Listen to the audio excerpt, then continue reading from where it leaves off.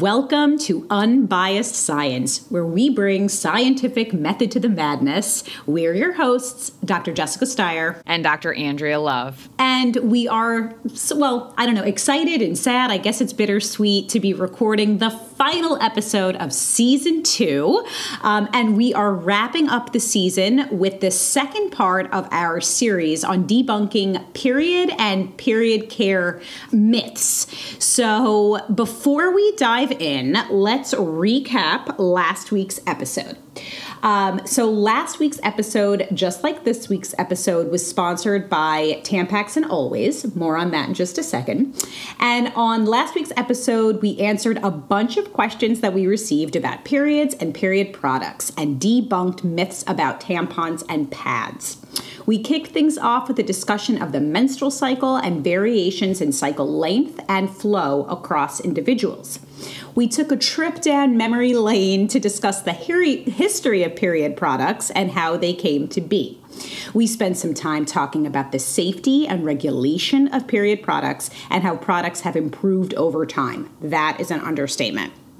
We talked about the stigma surrounding tampon use and the importance of openly discussing periods and period products. We spent a good amount of time talking about MTSS, which is menstrual toxic shock syndrome, what it is, rates of MTSS in the population, and risk of MTSS, which is extremely low. And finally, we spent some time addressing chemophobia surrounding period products and set the stage for this episode, which will compare organic versus conventional tampons and much, much more. So let's just talk for a second about the fact that this episode and last episode was sponsored by P&G, Tampax, and Always brands. Please rest assured, as always, Andrea and I did the research ourselves. We put together the content for these episodes. We're very grateful that P&G recognized our efforts as science communicators and chose to sponsor this episode, but the content is entirely our own. Andrea, should we just dig in? I know we have a lot of ground to cover. All right. So I think the number one question not the number one, I don't know, top three questions that we received were about organic period products versus conventional. And this idea that organic products are somehow safer or better for us than conventional tampons. So let's just set the stage talking about what organic tampons are. They're made from organic cotton and generally processed using peroxides for purification, which are typically free. They are typically free from fragrance, and they sometimes use cardboard applicators or applicators that contain plant-based materials and non-plastic alternatives. Now, conventional tampons are usually made from a blend of materials, including purified cotton and rayon fibers.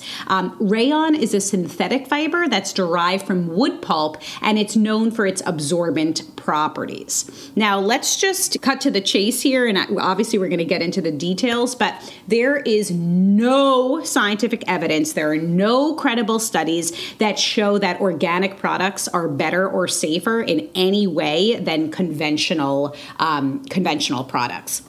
Obviously, we'll talk about some of the nuance, but this all stems from misconceptions about what organic actually means. And, we see that really often in the food industry, right? With produce products and, shelf-stable products, even like cereals, where we see, organic verification and, all this sort of stuff. And ultimately, cotton is a plant, right? And so the same is going to be true for apples as is going to be true for cotton when we talk about organic farming. And maybe I'll get into this after we talk about some of the differences or the facts about tampons specifically. Yeah, I think it would be helpful to have this, the bigger conversation about organic cotton farming, right? And we've touched on that in past episodes. But anyway, let's just set the stage. Big picture is that there was this study by Applied and Environmental Microbiology Microbiology. Well, it was published in Applied in Environmental Microbiology.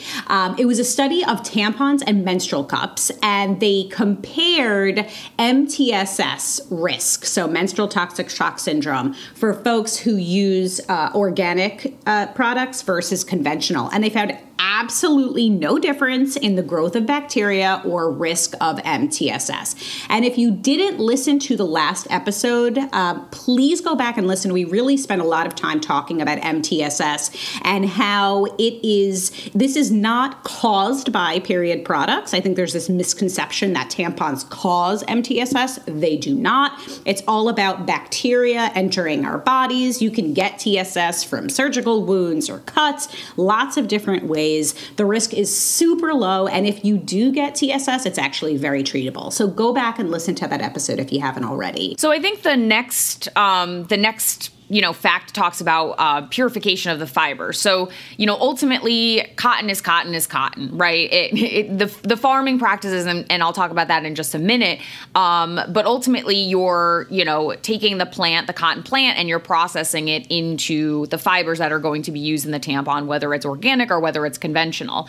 And ultimately, all of these processes, these purification processes, use non-elemental chlorine bleaching processes. And so ultimately, in the end, regardless of whether it was organic cotton or conventionally grown cotton, the cotton you get in the end, the cotton that's in the tampon is pretty much one and the same.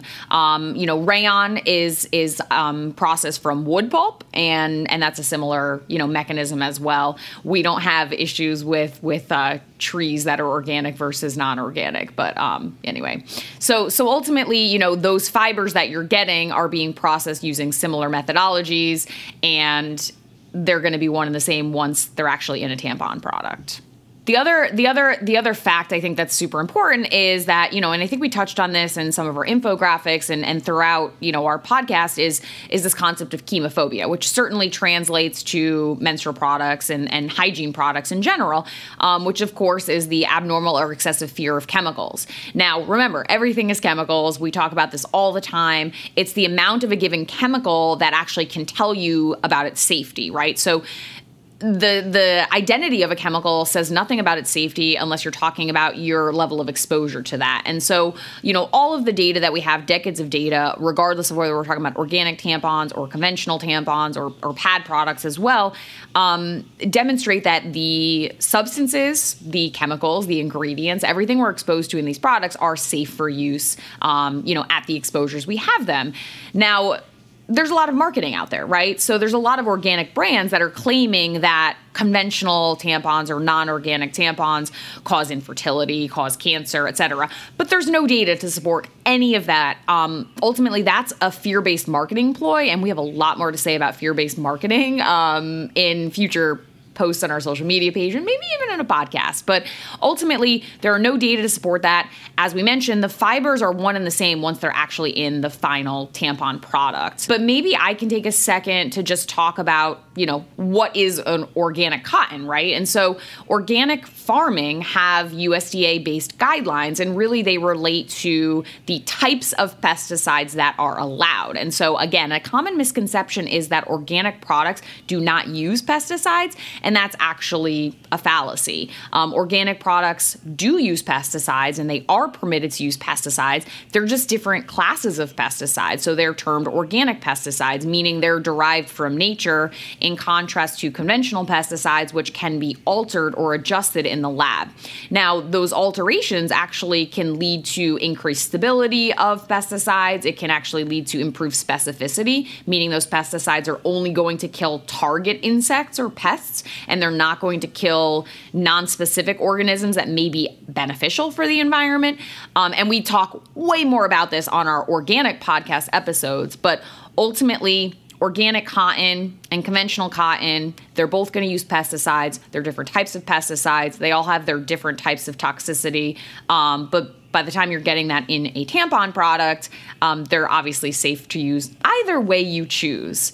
I think one other thing that's maybe important to note is in conventional crop raising or conventional agriculture, genetically engineered products are allowed. And we've talked about GMOs. Again, we have 2 podcast episodes on GMOs, and we've done a lot of podcasts on this. But there's one type of cotton that's really important to talk about, and this is called BT cotton. And this is actually a cotton that has been genetically engineered to have a bacterial gene from a bacterial species called Bacillus thuringiensis. And this bacteria produces these proteins. We call them cry-proteins. And these cry-proteins are produced by the cotton plant. And those proteins are actually toxic to the most devastating caterpillar pests of cotton. So tobacco budworm larvae and bollworm larvae. And so basically in conventional cotton raising, you can have this cotton species, this BT cotton, that's producing a natural insecticide by making these proteins, these cry proteins, and you can kill these really devastating pests of cotton without having to spray them with pesticides. So it's something to keep in mind. Again, there's a lot of misconceptions about GMO crops, and ultimately there are decades of data to demonstrate that these are safe and effective. And BT cotton was approved by the FDA in 1995. So it's been around for 27 years at this point. And again, decades of data demonstrate that it is safe and effective. And maybe we can remind folks that tampons are class 2 medical devices that are very rigorously studied and monitored and regulated by the FDA. So all tampons, organic, conventional, whatever they may be, they're all rigorously tested for safety. So, if you want to use organic tampons, knock yourselves out, but they're not safer and they're not better than conventional tampons. So, Andrea, another thing that I think is, you mentioned fear-based marketing, and I think that the word dioxin is thrown around a lot, and maybe you can talk a bit about what dioxins are. But do you want to maybe kick things off, and then we can get into that discussion? Because I think that a lot of people will argue that you shouldn't be using tampons because of exposure to dioxins. So what are dioxins? Yeah. So dioxin are molecules that are byproducts of processing plant fibers, right? So this molecule can be made by processing wood pulp into rayon, specifically after bleaching using elemental chlorine. So that's chlorine gas, or Cl2. That's the formula. And ultimately, a lot of this is kind of moot at this point, but I think it's important to remind people kind of where this came from. But ultimately, in 1994, EPA released a report saying that dioxins, could potentially be carcinogenic. In animals specifically, but they might also be carcinogenic in people. They noted that individuals that were exposed to high levels of dioxin might be at increased risk of pelvic inflammatory diseases, infertility, and possibly complications to the immune function. And this is really what kicked off the misconceptions around tampon safety. But again, this was in 1994. Things have changed, and all tampons, all fibers used in period products are not processed using elemental chlorine bleaching. So it's completely irrelevant to anything that you're going to encounter today as far as a period product goes. And specifically, tampon and always, their cotton and rayon fibers specifically go through elemental chlorine-free purification process. These processes do not produce dioxin, and all tampon processes, and this is based on new FDA guidance. The processes to produce the cotton for tampons, there's no way for them to even create dioxins. So any levels of dioxin that might be identified in products by, independent researchers or researchers with ulterior motives are basically what you're going to find pre-existing in the air and the soil and in everything you encounter.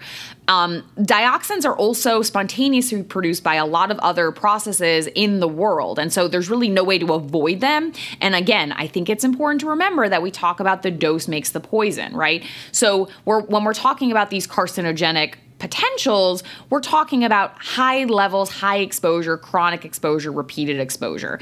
And ultimately, this is not playing a part in what you're going to be exposed to in period products. Right.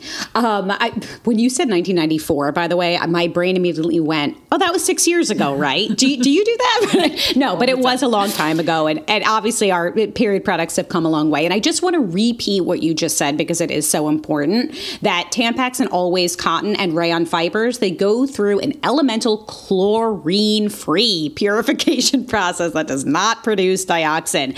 I feel like, again, we said dioxin, chlorine is another fear-based marketing word, right, that I hear all the time. So yeah, glad that we put that to bed. I think it's also important to remember that a lot of the data that have kind of played into this fear is based on animal studies. And we've talked about this a lot, that, animal studies don't necessarily mirror what's occurring in humans. So we need clinical trial data or longitudinal data or, all these other types of data. So, there was a 2002 study in animals that found that monkeys exposed to dioxin developed endometriosis. And endometriosis is a condition where the lining of the uterine, the tissue that lines the uterus, typically grows outside of it. And obviously, this is a medical condition that occurs in humans as well. But again, this was not something caused by tampon use. This was something caused by intentional high exposure of dioxins. And again, as this process, this elemental chlorine gas bleaching, is not used to process fibers used in period products, it's essentially irrelevant nowadays. And there's been so much research that has shown that tampons are not the problem, right? Exposure from a tampon is minuscule. And as you beautifully articulated, the dose makes the poison. To be exposed to such a small level is irrelevant.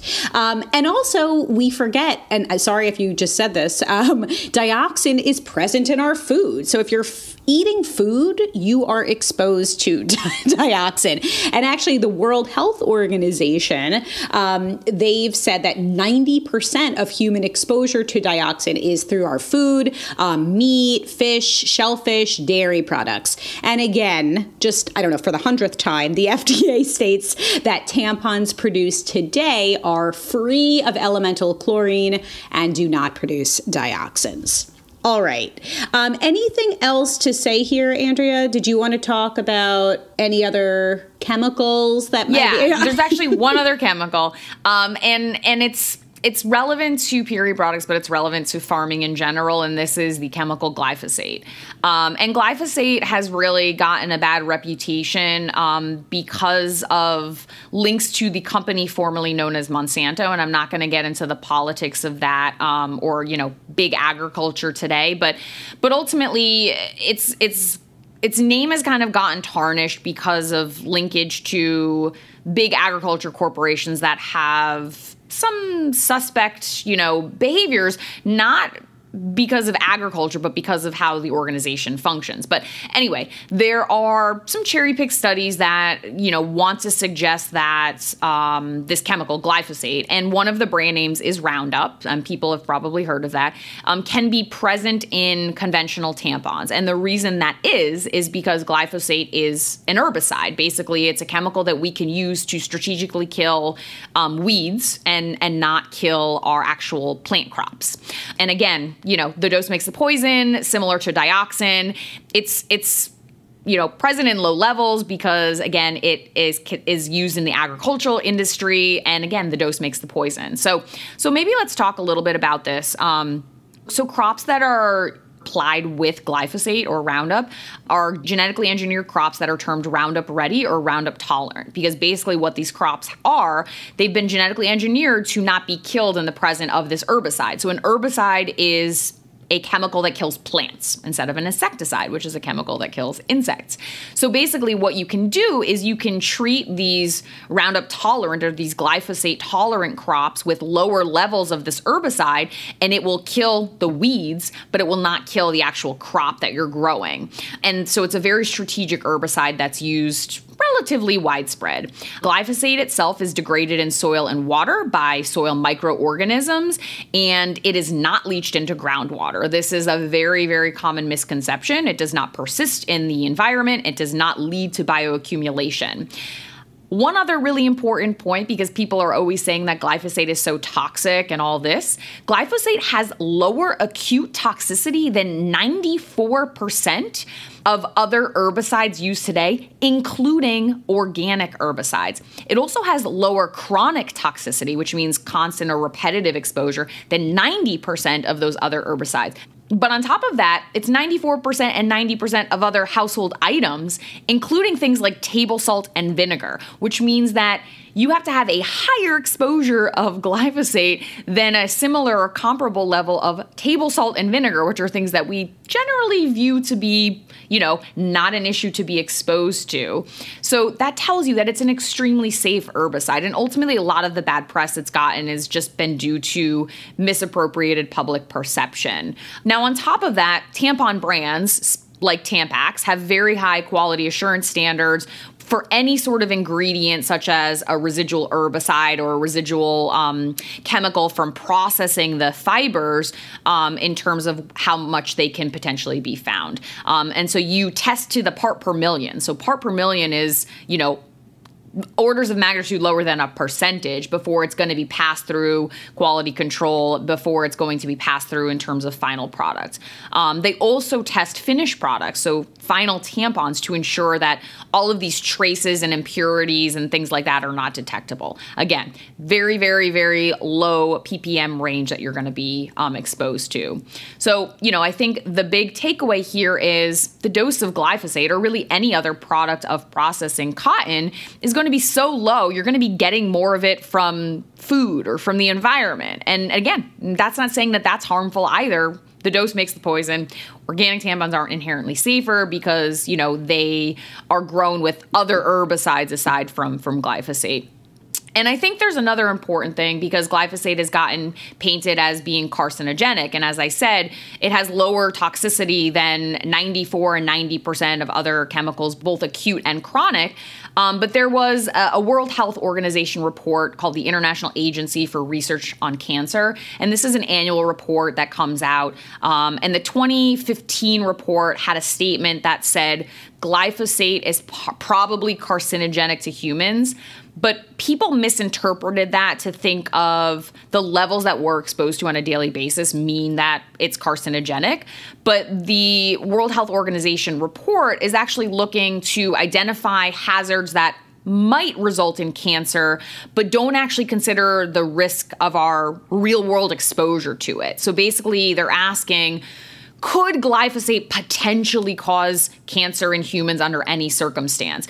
And so in that report, other carcinogens include red meat, late night work shifts, burning wood in your fireplace, and all sorts of other things that we know are not carcinogenic at the amount that we're actually exposed to.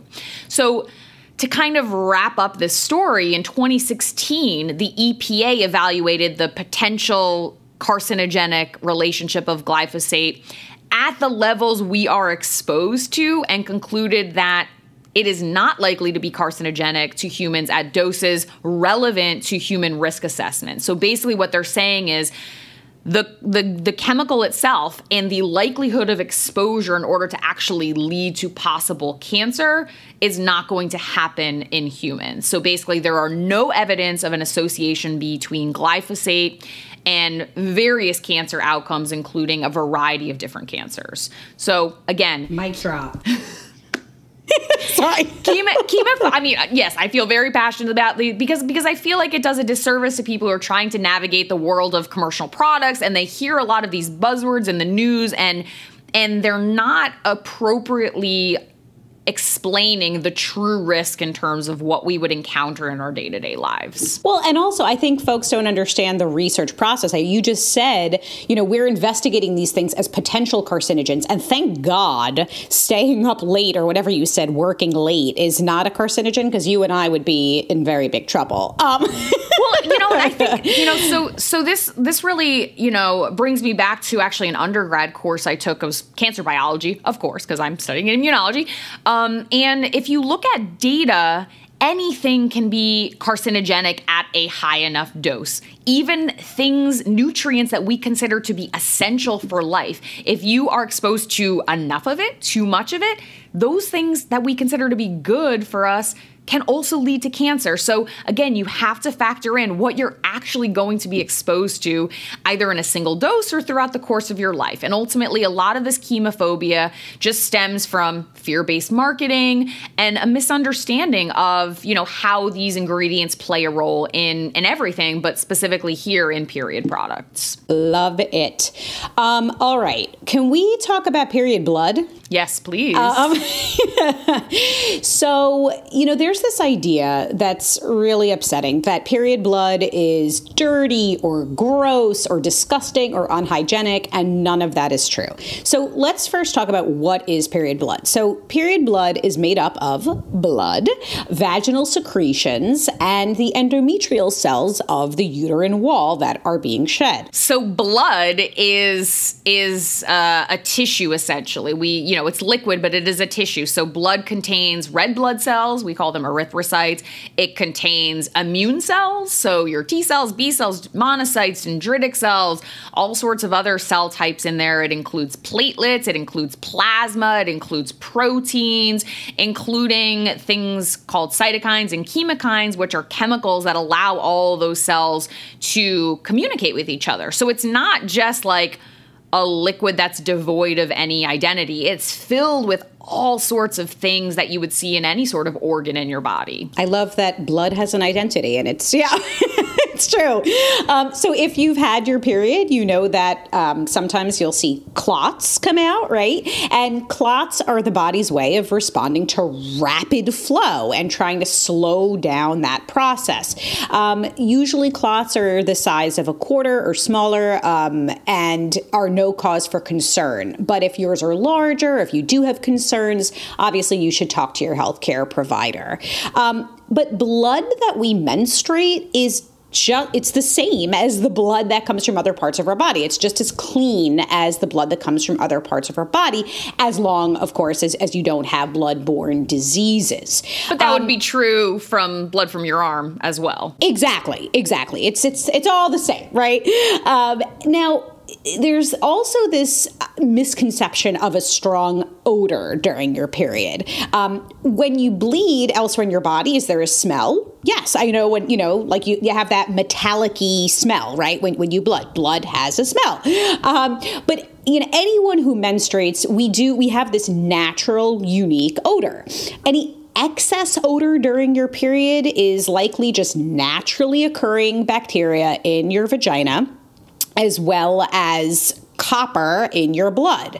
And if you notice a strong odor, your hygiene product has probably been sitting for too long. Any period product that you're using, right? It's probably been sitting for too long and you need to change it out. It needs to be replaced or emptied. And this is because, when blood is exposed to heat and air, the bacteria and thus odor occur, right? Because that's what happens when our blood is exposed to the air. That's just what's going to happen. There's going to be an odor. But of course, if you're worried about any excess odors, if things just don't seem right, or if they're different than, if things smell different than they usually smell, then it's a good time, again, to talk to your healthcare provider.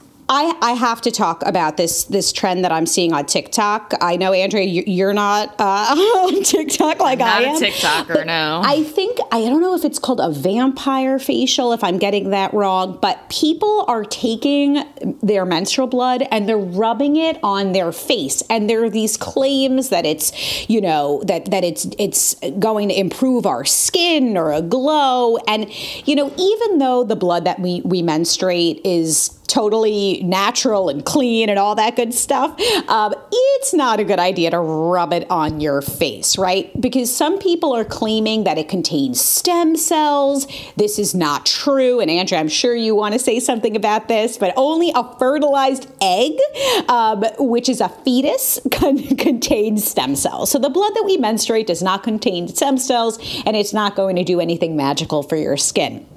There's this idea, and I know you want to talk about this, that menstrual blood is beneficial through the activity of our platelets. So could you talk to us a little bit about platelets and PRP and all that good stuff. So there's a lot of misconceptions that are circulating about the beneficial activity of menstrual blood when applied to the skin. And as I mentioned already, blood it's an organ. It contains a lot of things. It contains different cell types, red blood cells, white blood cells. Those are our immune cells. And it also includes platelets. And platelets are basically, they were derived from cells once upon a time. They are not really cells, but they're structures or small micro cells, I guess, that basically help assist in clotting and wound healing processes. So if you cut yourself on your skin and you form a clot and you form a scab and things like that, platelets are involved in clotting. So if you have low platelet count, that means that you might be at risk for hemophilia or blood clotting disorders.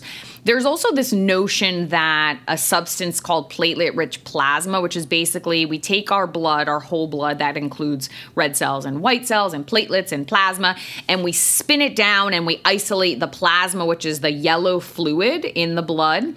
So blood without red blood cells is yellow, and it includes platelets, and they concentrate the amount of platelets. So then you've got this liquid, this fluid that has platelets, no red blood cells, probably has some white blood cells in there, and then it's got lots of plasma.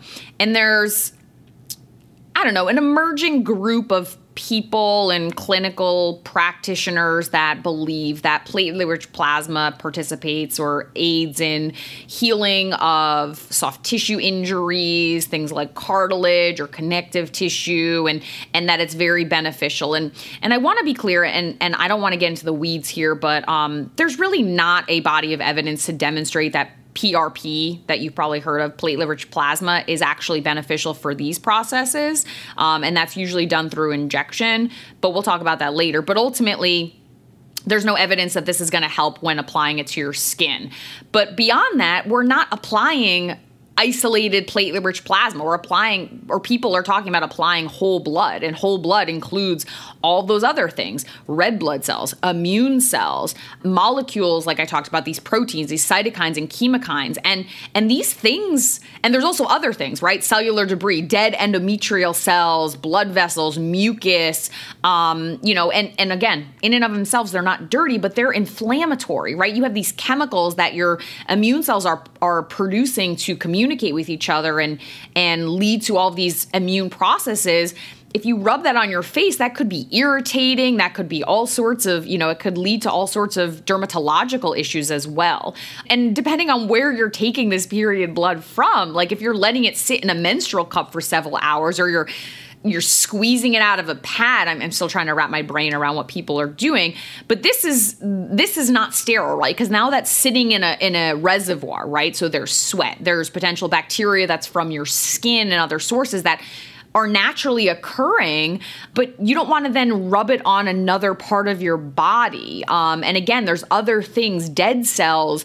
And dead cells secrete lots of signal molecules, like danger molecules, that, again, can be very irritating. So there's, again, first, no evidence that this is helpful to begin with, and this can be potentially dangerous. And of course, when I hear about this trend, I always hear it's natural, it's totally natural, this appeal to nature fallacy. And it's like, yeah, poop is natural too. I'm not rubbing that on my face, right?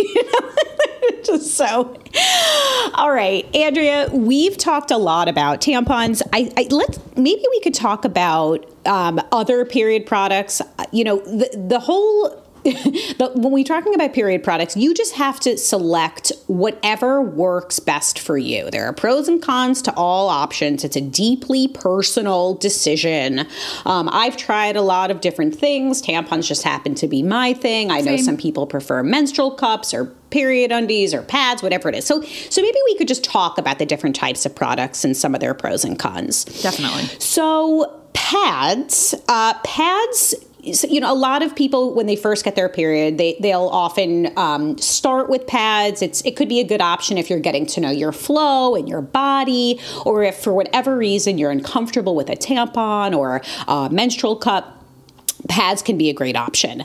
And you could use a pad by itself as a double layer of protection with a tampon or a cup. If you sleep with those products, that's what I do. If I sleep with a tampon overnight, I don't know. I just like to have the pad with the wings in place just in case. Or for super heavy days, day one of my period is like a waterfall. So sometimes I'll put a pad on just for extra peace of mind.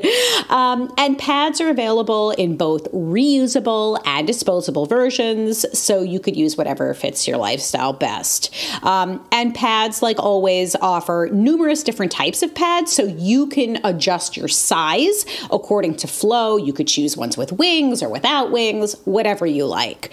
So pads are great, but there are certain things that you have to keep in mind when you wear them. So pads need to be changed when they're full, otherwise they'll leak, right?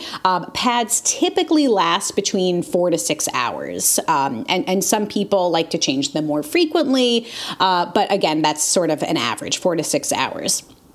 Now, choosing a pad size is based on flow as well as underwear size. And if you have any questions about this, there's a really handy guide on the back of Always packs to help you choose. And choosing the right size is going to lead to fewer leaks. So good idea to choose the size that works best for you and your body. But you can't wear pads during certain activities like swimming. Or judo. And if you're involved in I was going to say, if you're involved in an activity that requires you to move around a lot, like judo, which I have no clue. It's possible that the pad can move or shift from its original placement and end up out of place. Now, there are special pads for sleeping with special materials that wick away those gushes that we feel, and larger backs for when you're tossing and turning, and they're less likely to leak. But some people find pads to be bulky and uncomfortable. I fit into that category. Same. I feel them, whereas I don't feel tampons at all. So it's not the right option for me. But like I said, sometimes I'll wear it overnight or on super heavy days. Pads are a great option. So I had colorectal surgery, and things were kind of traumatized down there for a while. And so during that time, it just wasn't comfortable to insert anything. And so in that instance, when I had my period during recovery, I ended up using pads during then. Well, and also after you have a baby, right? Because you can't insert anything into your vagina after you have a baby vaginally. And so, this goes for anything. This goes for intercourse. This goes for tampons. It goes for menstrual cups. It goes for anything. Suppositories, all sorts of stuff. There you go. Exactly. So that's another time when pads are a good way to go. All right, so let's talk tampons.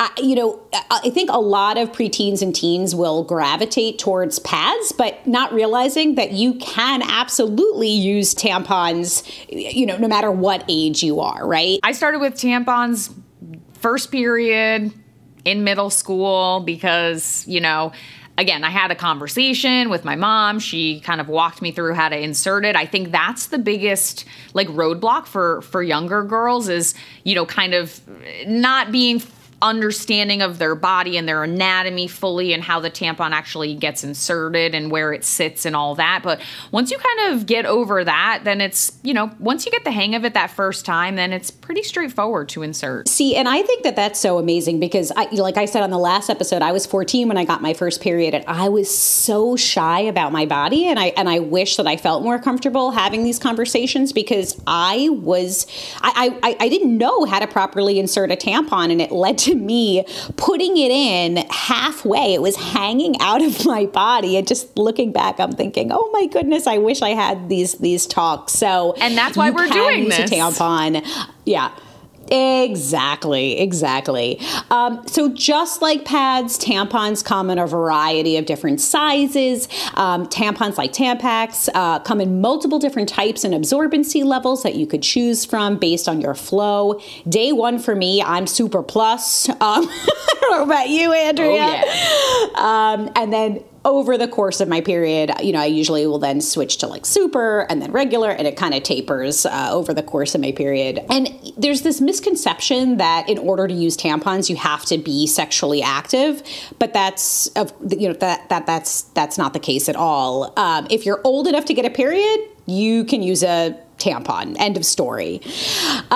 So if you're, like we just said, if you're a tampon user and you've recently given birth, doctors recommend waiting 6 weeks before commencing use. And this goes, as we said, for anything, including penetrative sex, period cups, and, anything that goes into the vagina.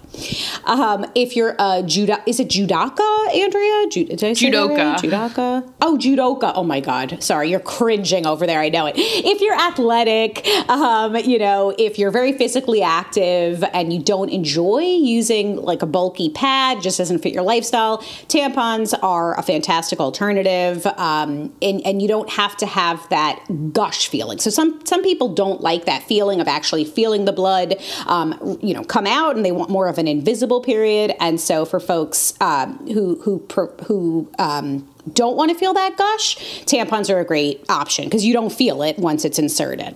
And if you're inserting them properly, and goodness, 14-year-old Jessica, I wish you could hear this, tampons are so comfortable you don't feel them if they're actually inserted properly. You just can't feel it. And if you feel like you need to waddle, that's an indication that it's probably not far enough into your vagina. Now, you could participate in any activity. Well, yep, sorry. I was going to say one trick, because sometimes especially when I have a heavy flow, or if I've gone for a really long run when I've had my period, like sometimes it'll slide a little bit, and then you can kind of feel it. And just to be clear, you can help it along if you need to. Like if it shifts and it's feeling uncomfortable, just make sure you wash your hands. You can insert your finger and kind of reposition it a little bit, because there are tampons that come without applicators, and in that instance you are inserting it with your finger instead of with that helper cartridge. So tampons are great because you could basically do anything, right? You could go swimming, you could sleep in a tampon as long as you change it every 8 hours. Your vagina has no clue if it's daytime or nighttime. So you could sleep in a tampon. They can be more compact than pads, makes them easier to carry on the go.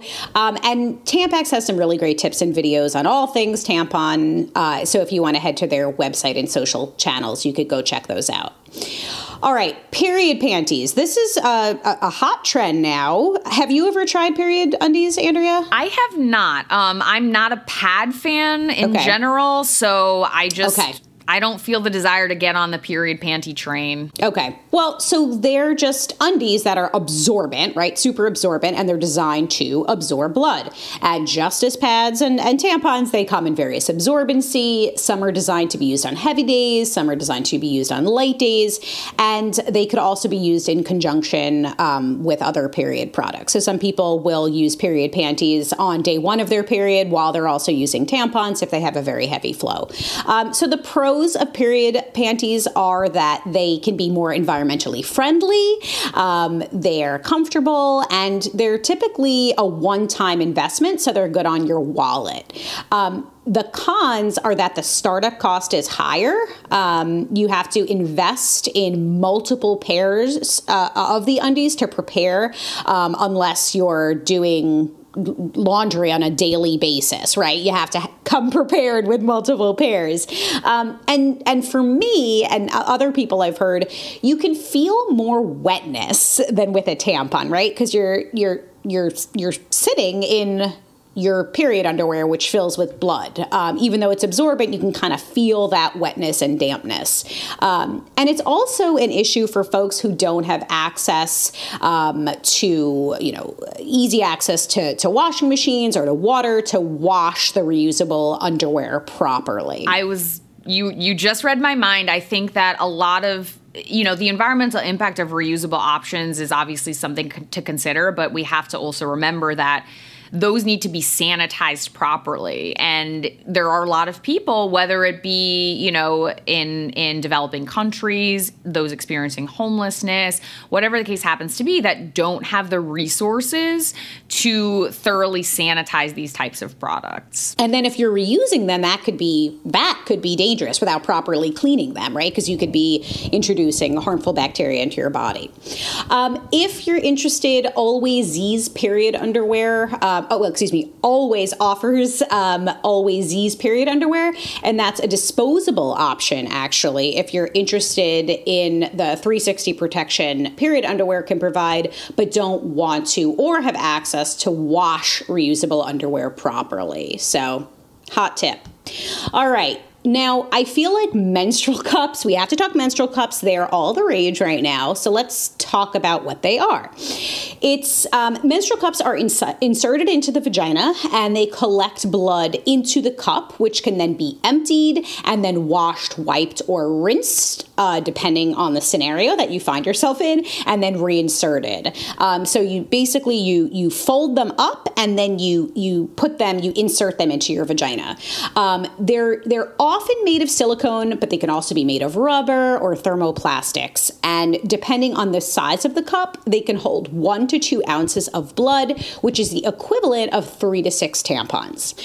So a lot of people really like menstrual cups because they are environmentally friendly, right? You can reuse them. When inserted properly, they're quite comfortable. Money savings, so just like period underwear, they're typically a one-time investment. They could be left in for a longer period of time, no pun intended, longer than a tampon. So you could actually leave a menstrual cup in for about 12 hours. And then just as with a tampon, you could go about your life, engage in physical activities or swimming, whatever you want with a menstrual cup inserted. Now, the cons of menstrual cups, why they're not a fit for everyone, is that it can take some time to find the right fit. And you have to sometimes go through a couple of different cups to figure out what works best for your body. Most companies do have size guides to help you out and figure out what should work for your body. But it could be kind of like a trial and error situation. It can also take a few tries to get insertion and to get it properly inserted. And I've tried a menstrual cup, and I think they're cool. I think it's a good option. But I definitely did. It took me a little bit to figure out how to properly insert. You have to, kind of get up there a little bit. But once you get the hang of it, it can be a great option. It can be a little bit messy, especially in the beginning when you're figuring out to remove it. And if you have an IUD, it's definitely a good idea to talk to your doctor first before you choose a menstrual cup. I want to echo the issue with period underwear here. Again, menstrual cups are not necessarily a viable option for people that don't have the access to clean and potable water, the ability to properly clean them and sanitize them. So, yes, there is an environmental benefit. And once you kind of figure out what your size is and how to fit them and get that kind of seal when you insert them, there's an economic advantage as well. But again, they're not necessarily an option for everyone. Right. So again, as we've said, you just have to figure out what works best for you. There's no best period product. Each of them come with their own pros and cons. So figure out what works best for your body. Now, we do often hear about the environmental impact of things like, tampon applicators. So let's talk about this because this is a genuine concern. So Andrea, could you take us through this discussion? Yeah. So, just like any disposable product, there's going to be potential environmental impact, right? We're making waste, both using the product and disposing of it, and also in the processing of the products in the first place. So that's true for the manufacturing of menstrual cups and period underwear, as it's true for any clothing we use or, food products or cooking implements. So certainly, we want to try and minimize our impact on the environment, but of course we have to consider our individual contributions in terms of, contributions at large. But certainly plastics in particular decompose very, very slowly. And so, there are legitimate concerns that, particularly applicators of period products that contain plastic, they're going to decompose relatively slowly compared to other items. And so a lot of companies are moving towards making products that minimize this sort of waste. And so there are tampons that exist without applicators, as I mentioned, and this is actually very common in Europe. And there's also tampon products that have cardboard applicators that are going to decompose more quickly and are a little more environmentally friendly than plastics. As we talked about a little bit, reusable products, they create less waste on a per period basis. But, of course, we also have to consider the environmental impact of the manufacturing of those products, right? Silicones and thermoplastics, they're still ultimately plastics, right? And again, as we mentioned, they're not always practical. You need to have access to clean water, potable water, ways to sanitize them. And I think people also forget that water consumption, excess water consumption can also contribute to environmental impact.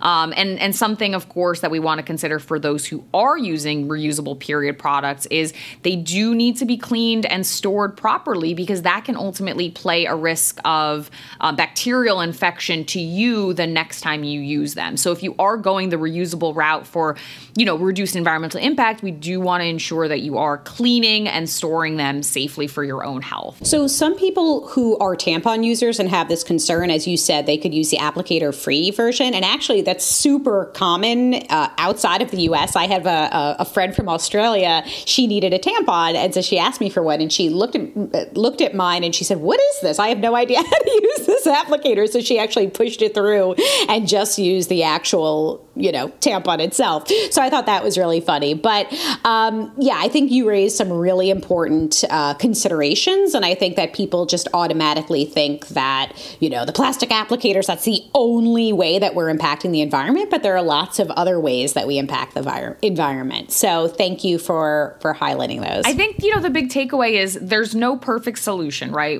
Everybody that has a period has to find something that works best for their lifestyle, that makes them comfortable, and we have to weigh, the impacts and the trade-offs, and there isn't a right or wrong answer, and that's why there are so many period products out there. All right. Well, we really hope that you enjoyed this episode in this series, and I just want to thank you all for tuning in and for all of your support. Fear not, we will be back better than ever for season 3 of the pod. With that, Andrea, can you take us home? Yeah, absolutely. Thanks for joining us today. We hope you learned a thing or two. And if you like our pod, please share with your friends and family and leave us a review on Apple Podcasts. And remember, folks, if you want more unbiased science, please check out our Substack subscription. We post extended content on there that is not available on our social media channels. And we regularly respond to questions and comments from subscribers. So you'll have a direct line to me and Jess. In addition, subscribing to our Substack also gives you access to our private Facebook group, our monthly live Q&As, and other perks from the pod. So check it out at theunbiasedscipod.substack.com. So thanks, everyone. This wraps up season 2 of the pod. We are so grateful for your support and for tuning in. We're taking a little summer break to reset and plan to come back stronger for season 3, probably around the September timeline. We will, of course, continue to provide updates on COVID-19 and many other science and public health topics on our social media accounts. So be sure to follow us on Instagram, Facebook, Twitter, and LinkedIn at Unbiased SciPod. Catch you next time on the pod, your trusted source for no nonsense, just science. Yeah, I am a scientist. Yeah, I am a scientist.